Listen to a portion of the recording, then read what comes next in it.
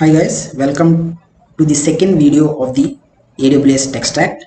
So in the first video we have seen the AWS console and we have seen the sample document provided by the AWS Textract, and we have seen the values. Here you can see full name and what is the full name, phone number and what is the phone number, home address, mailing address and the forms. So in this video we will just upload our own video, our own image and try to extract data using the Textract here.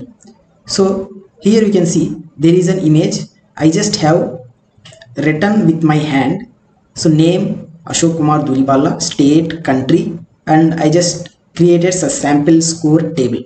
So now we will upload this image to the Textract and let's see whether it recognizes these key value pairs on this table. So let's go to the Textract and let's upload. So here just choose the file and just select the image.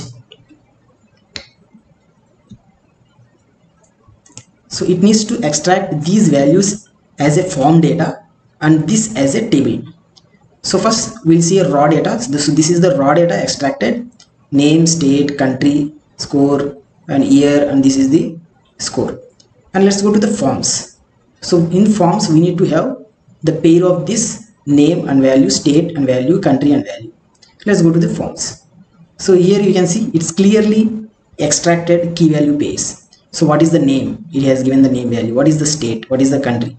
So here this also it is recognized as a key value pair, and this score doesn't have any value. That's why box is empty.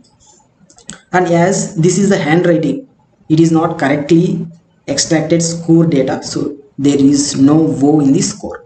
So if it is printed, then it will be extracted correctly. As the handwriting has different styles, it is not extracting the correct spelling.